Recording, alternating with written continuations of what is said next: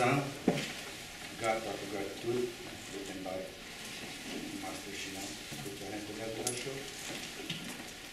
I vow to express my gratitude for the great compassion that embraced me continuously until my body turns to dust. I vow to express my appreciation for the wonderful lessons of my Dharma teachers until my bodily forms is shattered.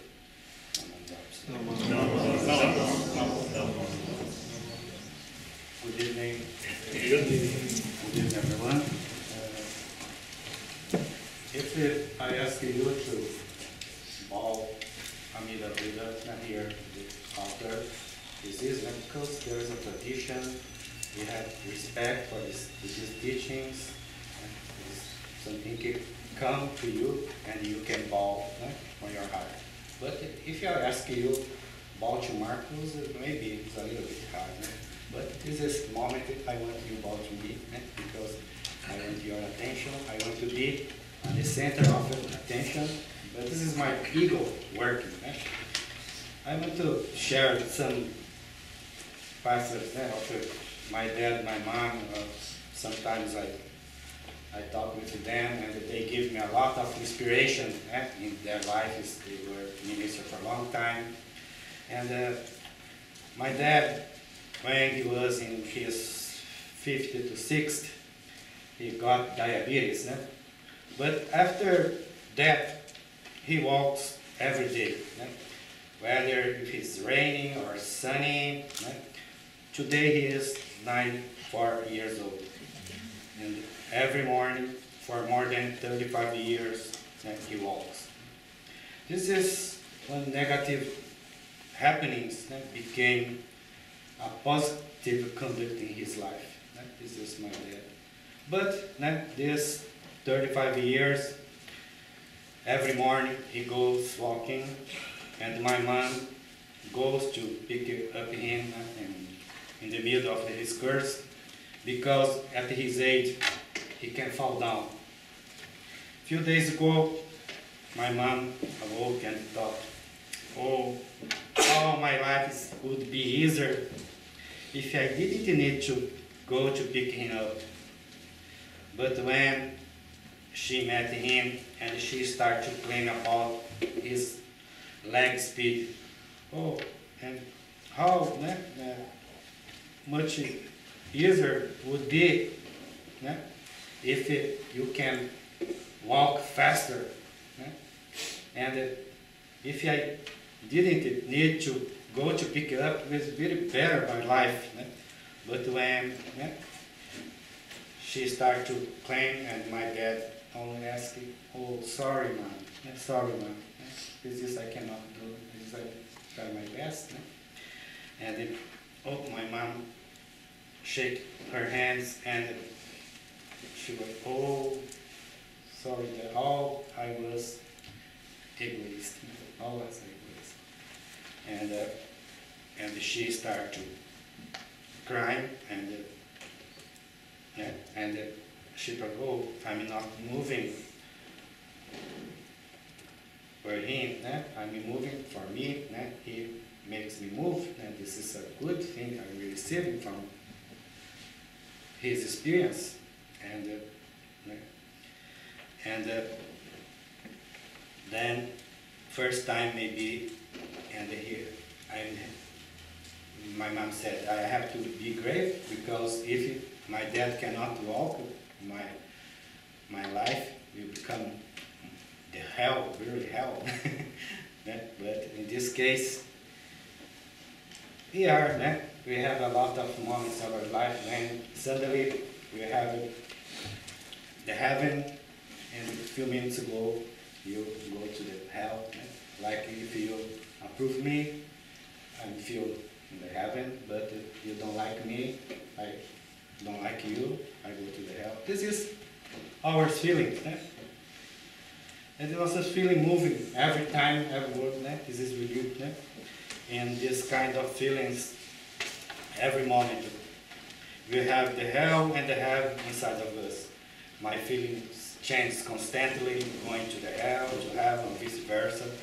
As a human, the existence of this turmoil makes me unstable, sentient being. I cannot escape from my worldly passions, from the angel or from the demons. This is me. I want only good winds blowing my life, but this selective mind doesn't make me really happy. Since I encountered these teachings, it leads me to rethink how ignorant and fool I am. Encountering your real self, your true self, you have to include in your life hardest happenings, in this very not only positive things, but hardest moments in your life. Sadness, imperfections, yourself, your real self as you are, foolish, egotistical being, all without pretending nothing, anything. But don't worry, you have these beautiful teachings in our background, called Buddhism. If you can follow it, you can through every time.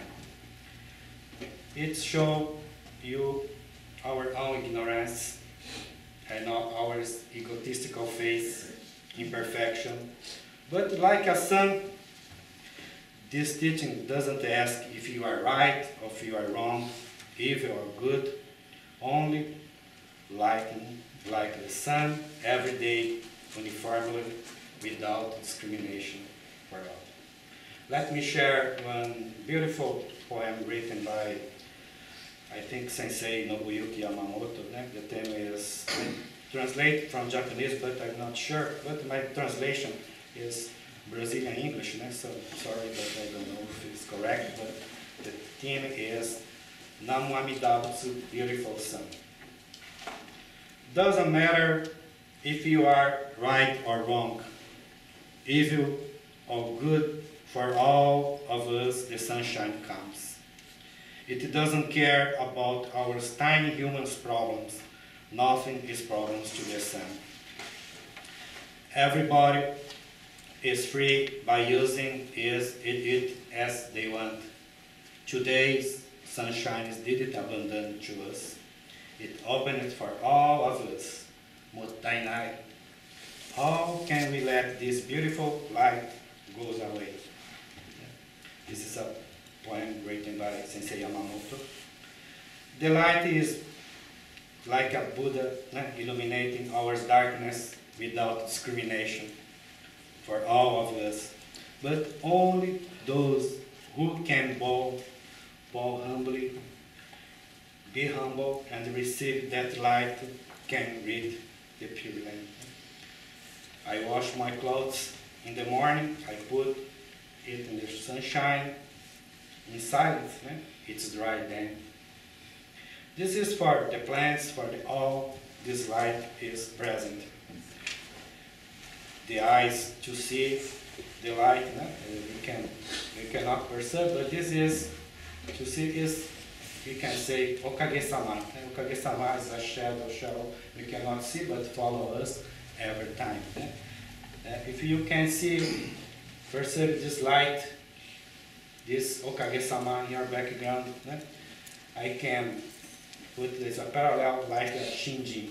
Shinji is the key to reborn in Pure Land. Pure Land is right here now.